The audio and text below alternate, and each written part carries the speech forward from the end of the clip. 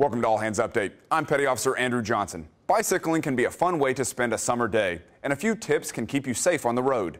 Safety check your bike before you set off. Make sure your tires are properly inflated and all bolts and connectors are tight, and that your brake lines work properly and are not frayed.